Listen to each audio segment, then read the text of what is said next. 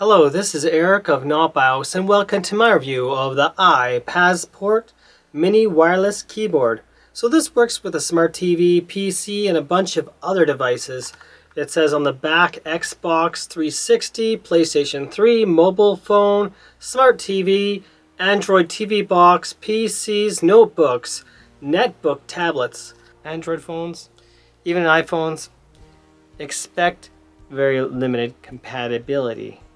Now, one thing that little keyboard has is multi-touch functionality, and that is pretty cool that we have that. Now, in the box itself, the one side is USB type A, the other side is micro USB, which we can see right here, and it also has an extension side. So if you have a USB cable and you need it longer and you need to extend it, that's an extension side.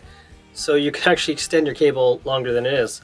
So the length of this cable, tip to tip, is about 117 centimeter, or 46 inches in length. So just shy of 4 feet. Not bad, especially if you can extend it, as this allows an extension to another cable. Now also included is a nice instruction book. You can see it's English and Chinese.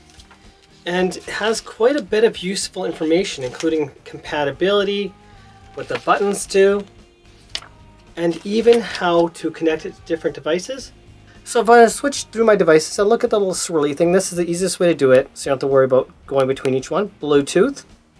So function key, the little swirly thing. I'll press again. Then that's the 2.4 gigahertz receiver. Press again, and back to Bluetooth, blue light. When it's charging, this light is red. And one really cool thing is if I hold the function button and the little light bulb right here, we can change the color of the keyboard. And let's say when I let go of the keys, it's going to turn off the lights to save power. Then if I press another key again, it turns the lights back on. So that saves you power, and I'm going to turn that off by pressing the button yet again. And now the lights are off again. So inside it looks like we have a battery, and we have the USB 2.4 gigahertz receiver. If you use Bluetooth, you don't need to use a receiver. I usually prefer to use a receiver just because you have the reliability, especially if you don't have Bluetooth already in your computer system. But if you want to save a port, use Bluetooth and it should be just fine.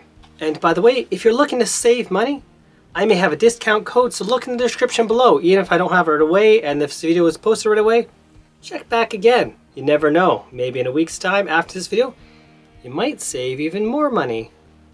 And another item I reviewed, and now we have a discount code. I reviewed this on NotBIOS Studio. So if you want 30% off, yeah, 30% off this already affordable iPhone microphone system, check my description.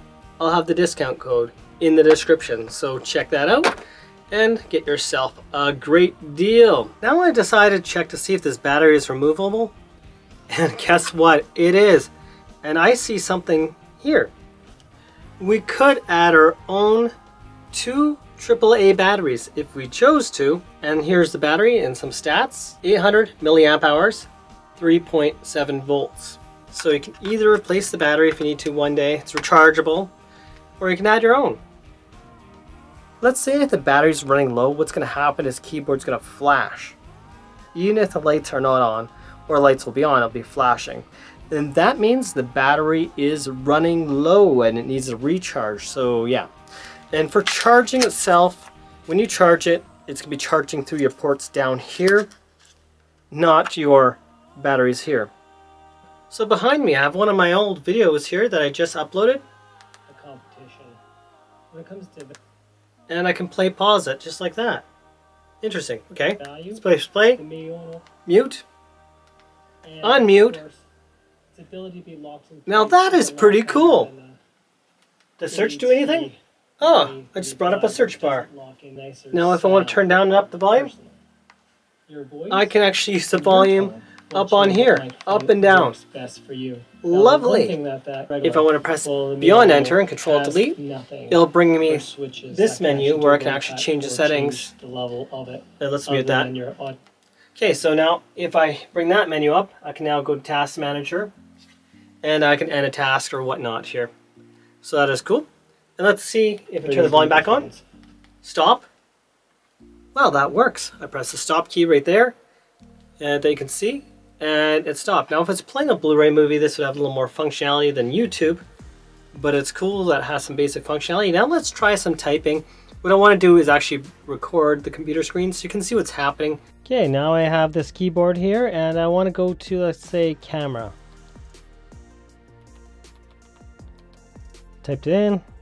Sure, let's go to camera. Conspiracy. Conspiracies.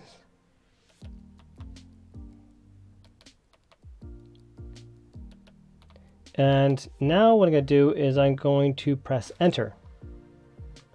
And now I can find that. Now I can press the arrow down key and I can go through whatever video.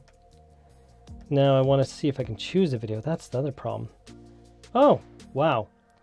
Okay, the little part that says iPazzPort, the little screen, it has the little, oh wow, I'm gonna have to show that on camera so we actually know what's happening. I found I can use this as a touchpad. You can even see the screen light up.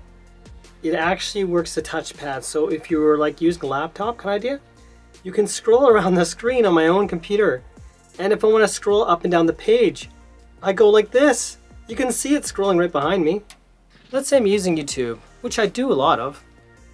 I can scroll up or down using this, but you may notice there's this, but it's not always the way you think of it.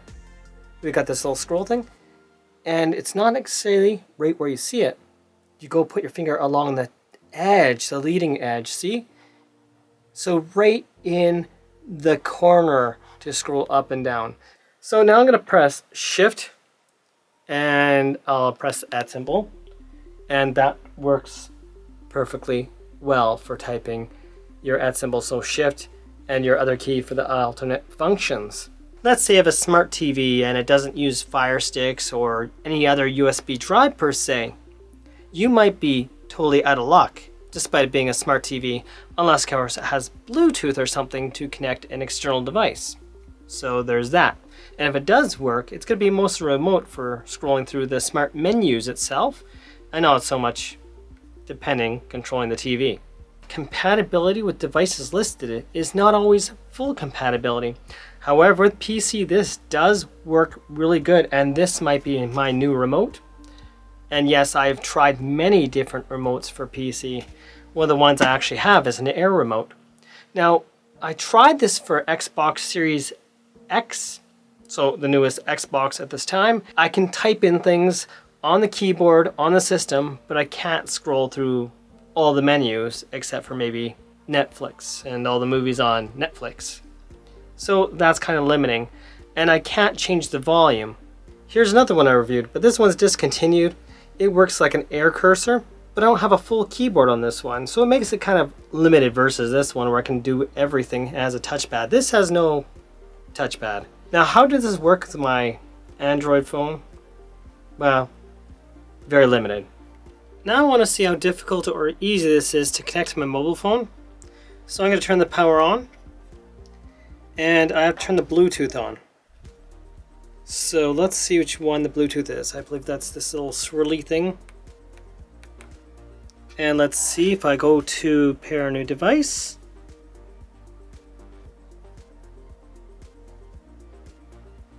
Do we see this here yet? Bluetooth keyboard. Pair.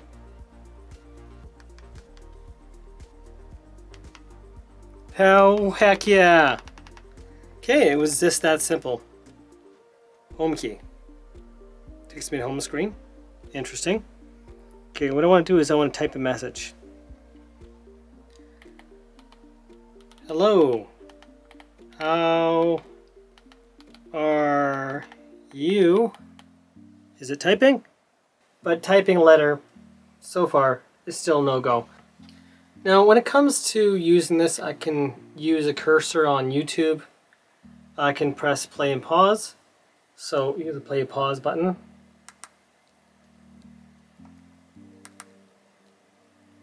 Oh, and maybe I should jump the volume a bit, right? Seen worlds to get to first. Let's pause again. Unpause. And if I want to mute it, A while ago, just press the mute button. And there we go. So there's that you can control. And if I want to control the volume, up or down, I can do so. You can see my Study volume level. under the microscope, including a beautiful brick that Just think of it this way. It's like a computer keyboard. So if you have a smart multimedia keyboard, and you can do stuff with it.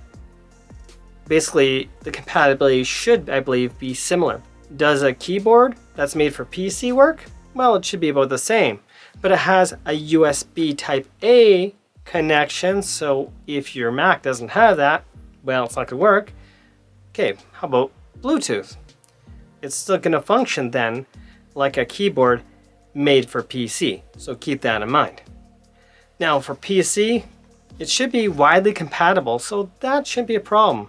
If a multimedia keyboard works, this should work. This is Eric of NotBIOS, and I hope you enjoyed my review of the iPazzPort Mini Bluetooth keyboard. Of course, it's 2.4 GHz with a USB receiver, plus Bluetooth compatible. If your device has Bluetooth, you can connect it. And of course, it's a matter of device compatibility and device. Windows PCs, generally 7, 8, 10, should even work with 11. This is Eric of NotBIOS, and have yourselves a most wonderful day.